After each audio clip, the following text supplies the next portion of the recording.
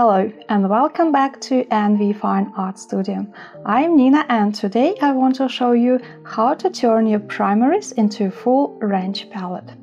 I'm also testing a new paper today. It is Fabriano Artistico. I have never used it before and I heard so many good things about it, so I'm very curious to test it. The reason why I decided to do this video is because actually 3 reasons. First of all, I received a question from my patron who used mostly primary colors. How to mix them to get the colors on my palette. If you're struggling with this, with mixing primary colors, I really hope this video will help. But before we even start, the hot tip, don't try to memorize mixes, apply logic. And I will share in my video the logic I apply when I'm mixing colors. The second reason. I'm moving my creative tier to primary colors only. I'm making my videos for creative tier keeping in mind that it should be beginner friendly. And I believe reducing the amount of tubes we have will definitely help with focusing on the guts of painting, tonal values and temperature. Because for example, if you have just cobalt blue, it is easier to understand.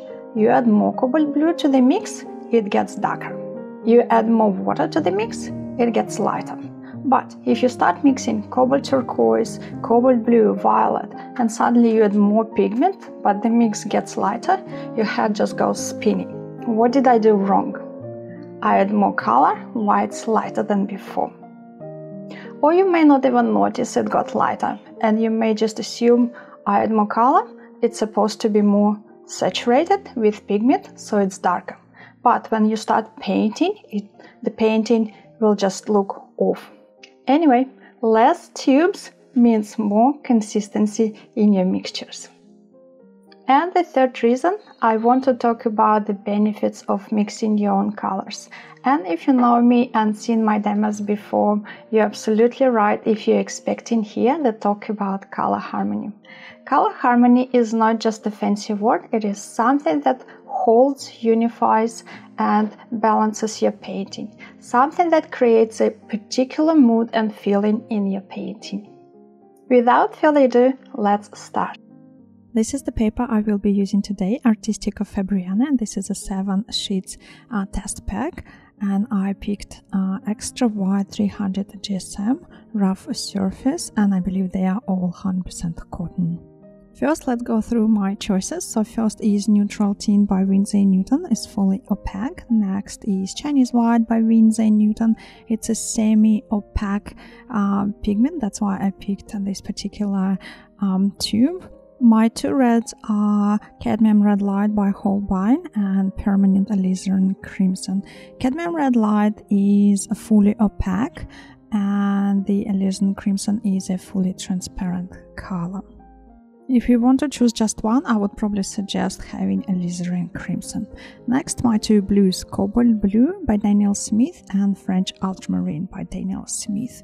Cobalt Blue is semi-transparent and French Ultramarine is fully transparent. If I were to choose one, I would probably go with French Ultramarine. I don't really want to go into details at this point, but we will discuss it later. My yellow is Cadmium Yellow Deep by Holbein. It is a fully opaque color.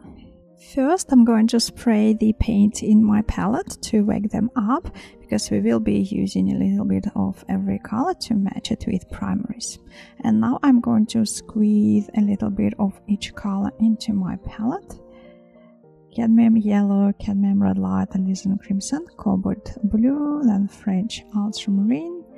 And then we have Neutral Tint and then a little bit of white. I'm going to start with Cerulean Blue. Cerulean is a very important color in my palette and usually I use it for painting skies, for painting sea, for mixing greens and things like that. Just in case if you're wondering why I skipped the top right corner of the palette, there are some different blacks on the far right. We haven't talked about them, but we are using Neutral Tint to cover this. Then there is Ultramarine Blue and Cobalt Blue, and these are our primaries, so we already have them. I also want to add, some may argue that my choice is not true primary colors. It doesn't matter.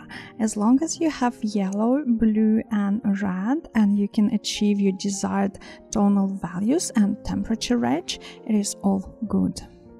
The next color in my palette is cobalt turquoise. It is very similar to cerulean, so we're just going to ignore it. Then lemon yellow and Indian yellow, and not sure what that color is.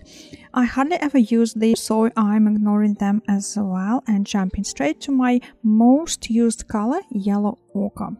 This is a warm neutral yellow. I use it a lot on its own for things like sky, sunlit facades of buildings, roads, grass, and in mixes making greens or warm grays and things like that.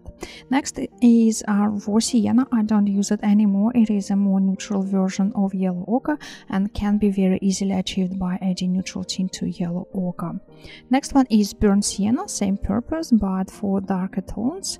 Yellow ochre is naturally a light pigment, but burnt sienna can go into the territory of rich darks. Next we have our two primaries, cadmium red light and alizarin crimson. Next one is lavender, one of my favorite colors. It is very similar to cobalt blue but a little bit warmer and fully opaque. Next one is Buff Titanium by Daniel Smith. It is an off-white semi-opaque color. Then we have neutral tint that we already added to the primaries, and the final two are violets. Carbazole violet and mineral violet. They're actually quite recent additions to my palette, and I mostly use them for shadows. Okay, let's mix some primaries. The first is cobalt turquoise. Cobalt turquoise is a cool blue color, and to achieve cool blue we need to mix it with yellow. So I'm starting with lots of cobalt blue and just a touch of yellow. It looks just about right, so let's put this on paper next to cerulean. And in the bottom left corner we have same mix but on Arches paper.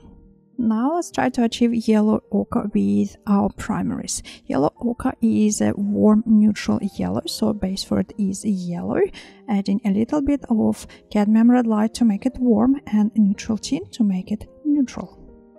Please note, neutral tint is a warm neutral, and if you add something like Payne's Grey instead of neutral tint, you will turn the yellow into green. Burnt sienna is a warm orange, so the base for it is cadmium red light with a touch of yellow to make it orange and neutral tint to make it neutral. Looks about right on the palette, let's add it to paper. And remember, if something doesn't look right on paper, you can always adjust it. For example, if it doesn't look neutral enough, you can add a little bit more neutral tint straight to the paper or to the palette and then to the paper. Next target is my favorite lavender. The base for it is cobalt blue with a touch of alizarin crimson because this is a warmer tone, and warmer blue, and a bit of Chinese white because lavender is opaque color. When you apply the mixture to the paper, don't judge it straight away. Move your brush a little bit around and leave it to absorb, because sometimes it changes because different pigments react with paper differently. Some absorb deeper into the paper and some stay on the surface. So it may change the value and it may change the temperature. Now let's try to achieve violets, and this is one of the main reasons we have alizarin crimson and ultramarine in our range. If you want to achieve warm violet, you use more red and less blue, and I'm going to use ultramarine and alizarin crimson together. I'm trying to match mineral violet here, and in comparison to carbazole violet, it's warmer. Warmer means redder. And if you want to achieve a cool violet, you use more ultramarine and less alizarin crimson. The beauty of mixing your own violets is that they are really vibrant, they granulate and they glow. Now Buff Titanium by Daniel Smith. It looks like it's off-white color, a little bit warm and it's quite neutral, so I'm adding a little bit of yellow into the mixture. And this is a semi-opaque color, so we need white, Chinese white, and also a touch of blue, and I would probably add a bit of neutral tint to it as well to make it neutral. So let's test this. Yep, looks quite right. A few more brush strokes around, and here we are, the color just appeared.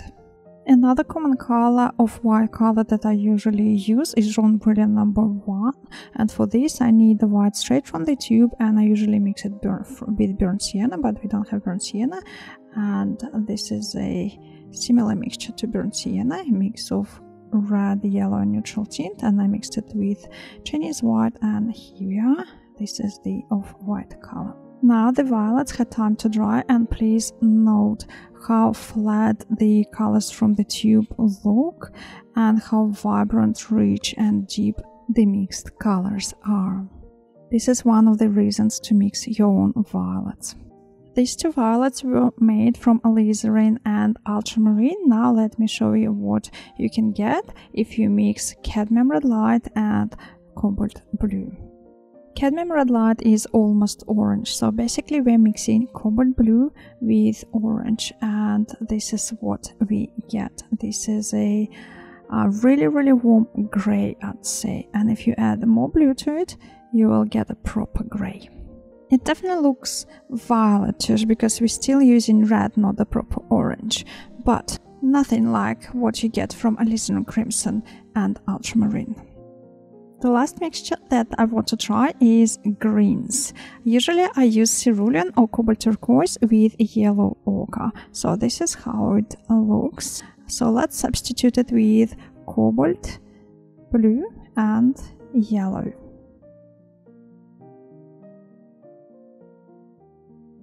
If you just use yellow and cobalt blue, it looks like your secondary color, but mixture of cobalt turquoise and yellow ochre is not a secondary color. So to achieve the secondary color, we also need to add a bit of red and neutral tint. And this is because yellow ochre consists of yellow, red and neutral tint.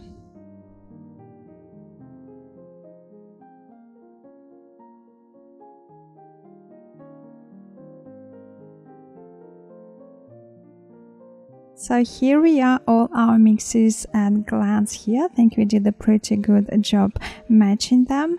If you want to work on them a little bit further, I've just done my first primary colors only demonstration for creative tier on Patreon, so please find me there. The link will be in the description below. At the beginning, if you remember, I said if I were to choose one, I said I would prefer alizarin crimson, and now I want to show you why.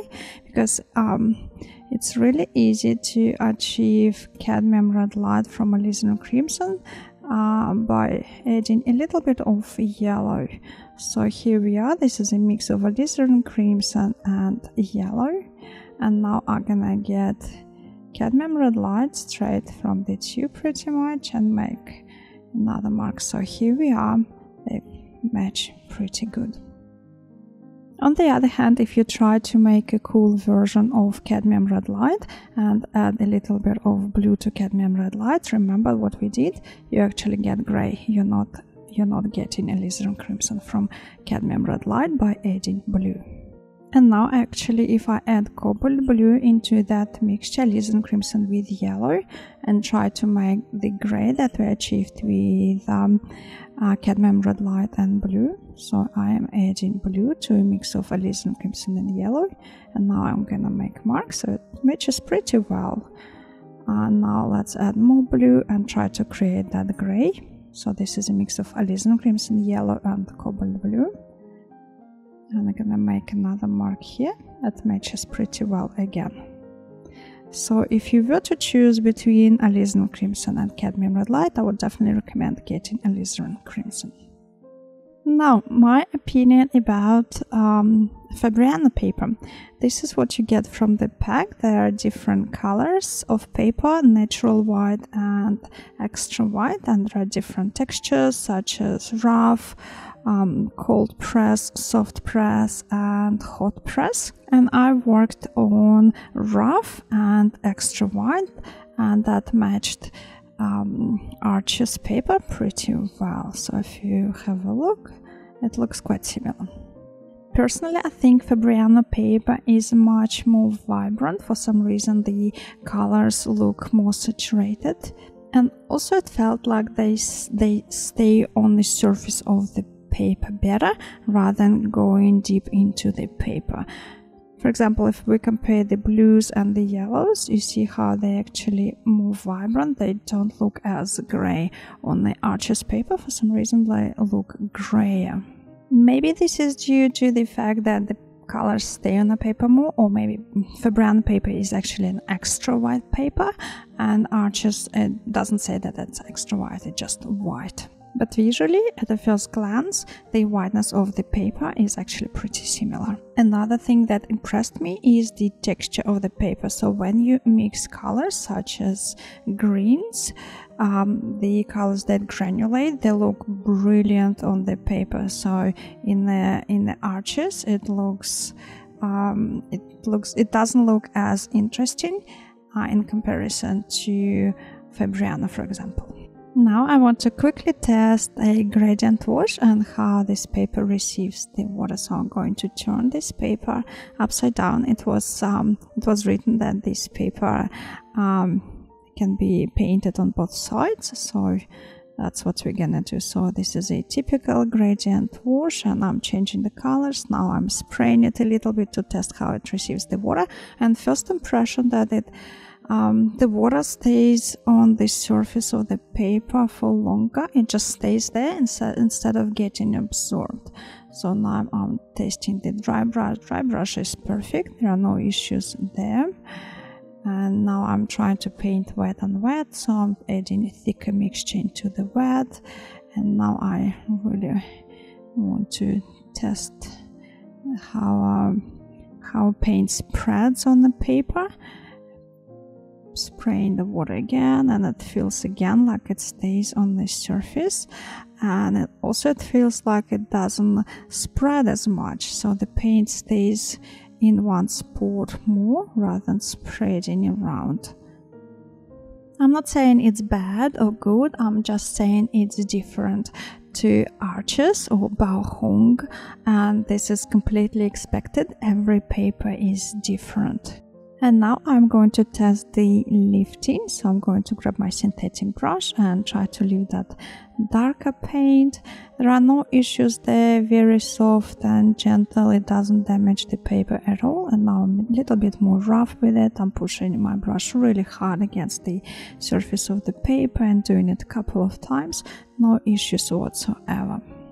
Now let's dry this and compare to Arches washes. So I have a little wash over here, and as you can see, it's really blurry, it's beautiful, but on Fabriano it kind of stays where I put it, so there is no soft spread, and I almost can see the lines. I painted it with the brush, but the texture of the paper and granulation is absolutely beautiful.